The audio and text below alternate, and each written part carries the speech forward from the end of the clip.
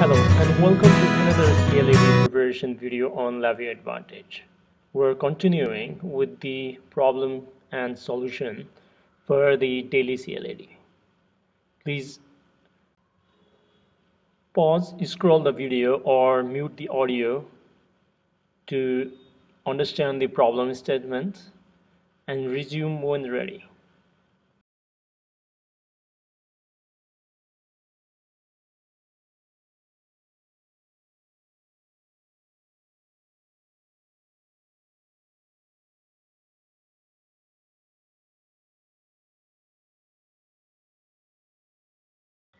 Now let us solve this.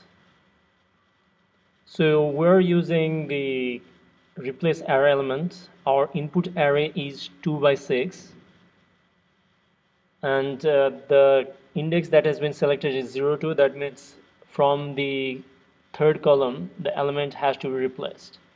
So let's look into the options. The output of this, since we're replacing the array element, the number of elements in the array should be 2 by 6 only and not more than that. So in this case the answer is going to be B, because rest of the options has got larger number of elements. Please like, share and comment on this video, and please do not forget to subscribe to this channel for future LabVIEW videos. I'll see you next on the another CLD preparation video.